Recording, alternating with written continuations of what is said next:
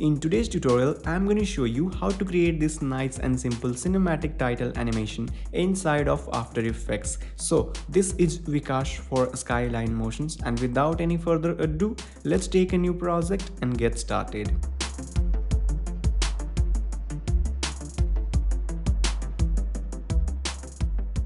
Alright, so let's start by creating a new composition. So click on this new composition, and this is gonna be our main composition. So let's call it main and set it 1920 by 1080. Let's go with 30 or 60 frame per second. So let's go with 60 frame per second, and duration make it 5 seconds and hit OK.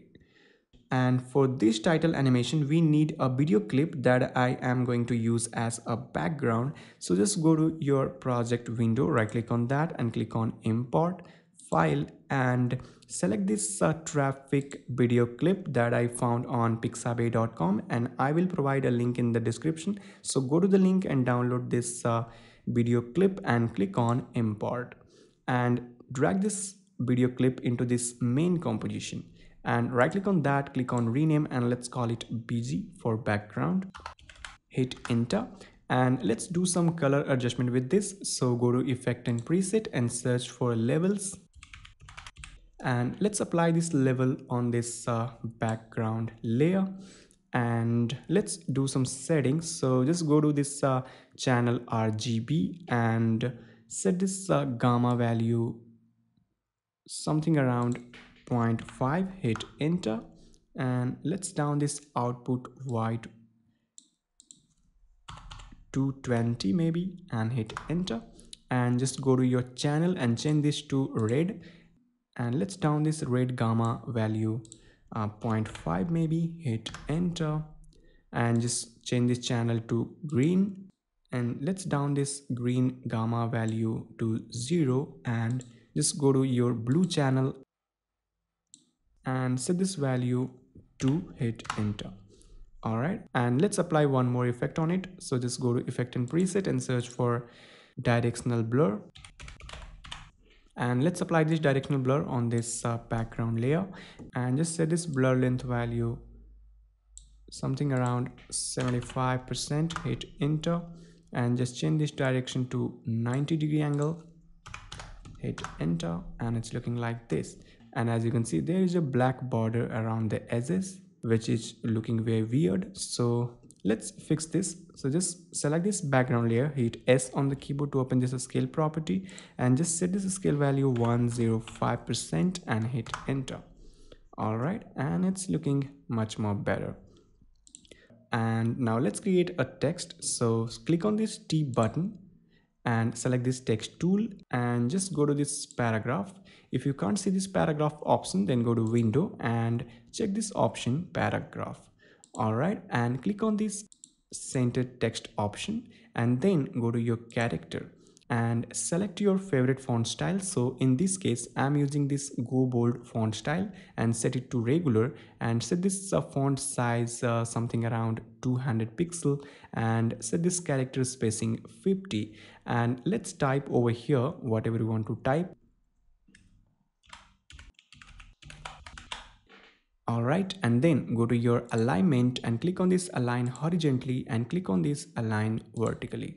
And now let's type your second line over here. So click over here and let's type your second line,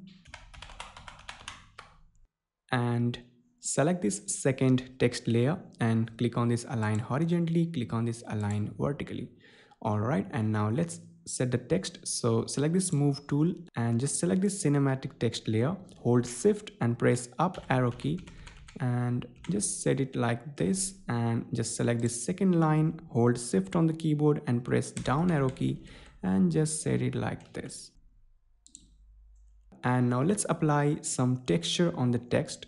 So just go to project window, right click on that, go to import file, and for this time I'm going to import this concrete texture that I have given a link in the description. So go to the link and download this concrete texture and click on import, and drag this texture into this main composition, and right click on that, click on rename, and let's call it texture,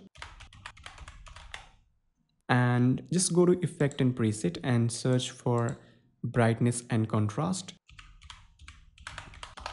And let's apply this brightness and contrast on this texture layer, and let's do some settings. So just set this contrast value something around 50, hit enter, and let's down this brightness and set this brightness value -25, hit enter. All right, and as you can see, it's looking much more better. And now let's place this texture inside of the text.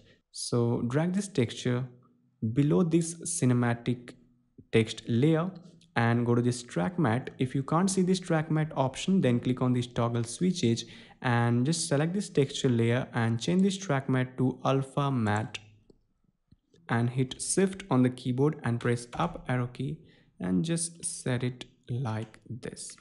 All right, and now let's create a duplicate of this texture layer. So hit Ctrl D to duplicate, and just place this second texture layer below this second text layer and change this track matte to alpha matte and just hide this text layer. All right, and as you can see, we have a texture on both the text lines. All right, and now I'm gonna animate this text. So click on fit button, and now we have to take a null object. So just go to layer, new, and take a new null object, and this is gonna be our text control. So right click on that, click on rename, and let's call it control1,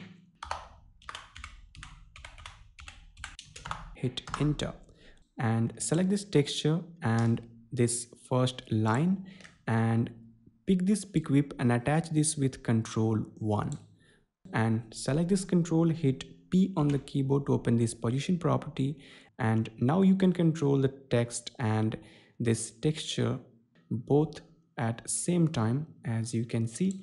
And now do the same thing for this another line. So just go to layer, new, and take a new another null object and right click on that, click on rename, and let's call it control2, hit enter, and for this time select this second texture and second text line and pick this pick whip and attach this with control2. All right, and now just select these both controls, hit P on the keyboard to open this position property, and go to the end of this animation and click on this stopwatch button to create a keyframe on position property, and go to very beginning of this animation and just drag this first line over here and set this value something around 1050, hit enter, and just drag this second line on left hand side and set this value 900, hit enter. All right, and as you can see, it's looking like this. And now select these both keyframes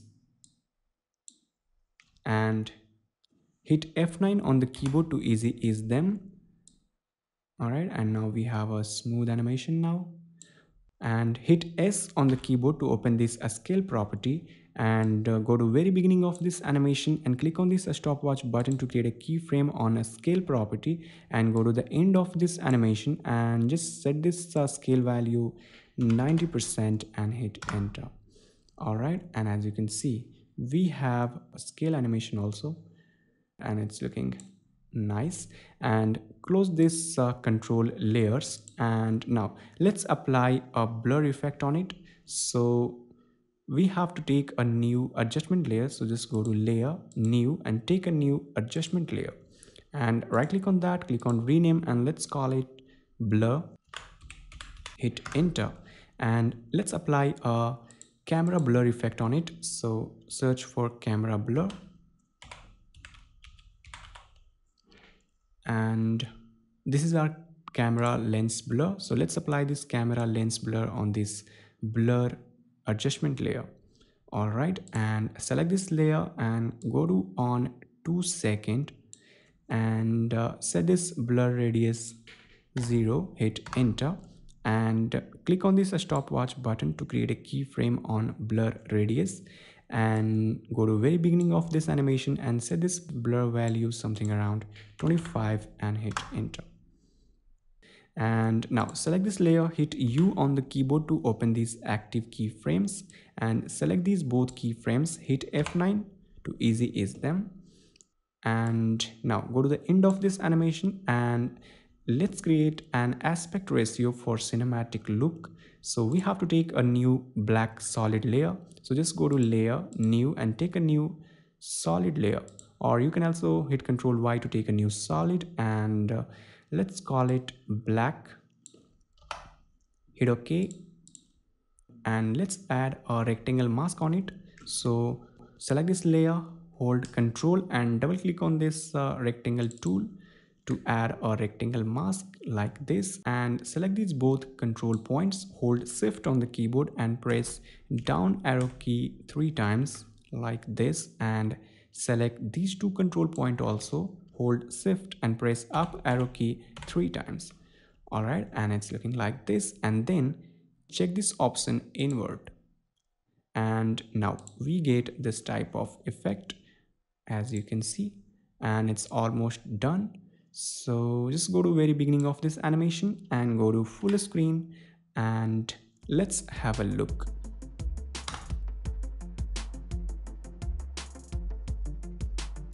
Alright, so it's looking nice, and that's all for this tutorial guys. I hope you like it. If you like it, then hit the subscribe button and click on the bell icon to get notified when I will upload my new video, and I will see you in next tutorial. Till then, bye bye.